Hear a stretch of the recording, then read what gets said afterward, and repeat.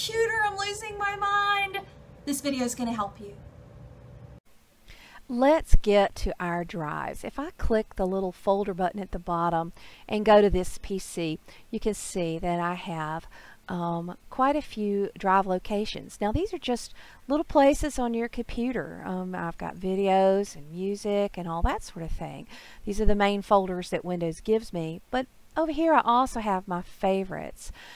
These are places that I like to go a lot.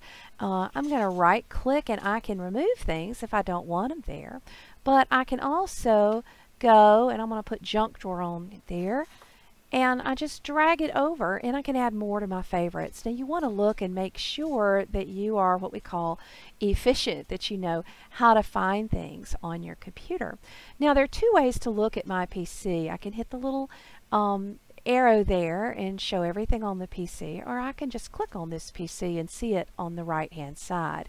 Now the folders are just the ones Windows sets up for me. I really like to use favorites on the left instead. These are devices and drives, places I can save things. Now it starts lettering the drives typically from C. Some computers you're going to see are going to have a C and a D drive, but it kind of starts at C, and this is our main drive of the computer. Now I can look at this and see that I have 180 gigabytes free of 465. That's the size of my drive. Now I've got two drives here and they each have a drive letter. If I add, if I plug in a jump drive, it'll just be lettered F. Now here at the bottom, this is what's real important. These are your network locations. When you have a network location like we do here at Westwood, when I click on my U drive, everything I save here will appear on every computer I log into on campus. So for students who are moving files from place to place who have a network drive, it's a great place to put it. It's also a fantastic place to put your backup. This local computer is not backed up, but once it's put on the server is backed up on a daily basis. So you really are not going to be able to lose anything that's put there. So you can put a copy there as well. And this is your computer and what we call your drives. I'm going to teach you a simple way to organize your files. Now I'm going in Documents and I'm just going to right click and make a new folder here that I'm going to pretend like is your documents. So I'm going to call this Pretend. You'll probably be in My Documents, and then I'm going to show you in just a moment where I put my files. I learned this from Gina Trapani, who used to be at Lifehacker. It just works so well. So I always make a folder and I call it Active. I'll put the @ sign at the beginning because when you sort it alphabetically, the @ sign actually even comes ahead of the A. So I have Active, I have Archive, and then I have a folder that I'm going to call Junk Drawer. Okay, you can make other folders and organize other things, but this is typically perfect for most students. So what you do with Active is anything you're working on right now goes in the Active folder. When you're done with it, you're going to drag it or you're going to copy and paste it into the Archive folder.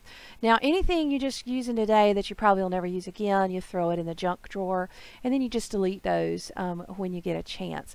Now I have Dropbox kind of organized this way, and you can see that I've got some @s, and these are real important things to me, and some other things that I number. I also a lot of times will give a number to folders and kind of organize it that way as well. But you see I really like to use the @ sign to put anything important up at the top for me.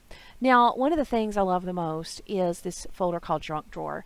Now my junk drawer is actually all of my downloads from Google Chrome. So what I did in Google Chrome, let me resize this page. What I did in Google Chrome is I went to the three lines here and I went to my settings and told it that I want to download my files into the junk drawer. So I believe it's down here in Advanced Settings, And I'm going to scroll down here to the bottom, right here where it says downloads. So I changed it from the downloads folder to junk drawer. Now the advantage I have is because I sync to Dropbox, it'll go onto all of my computers.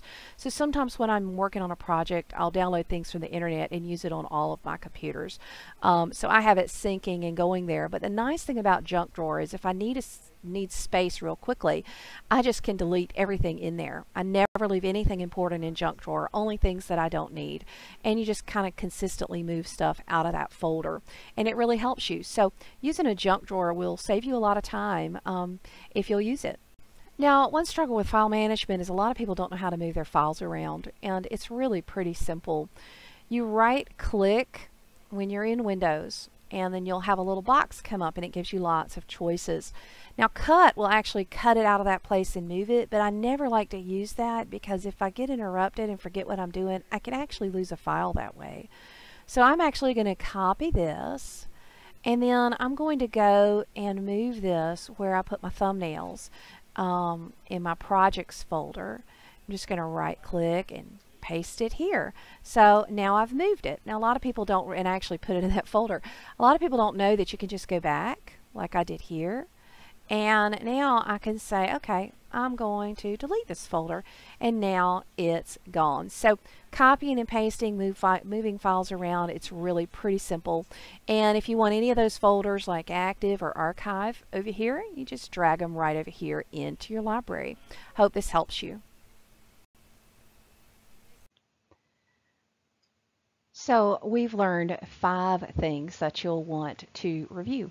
First of all, how to look at our drives on the PC. Remember, you just click the little folder at the bottom.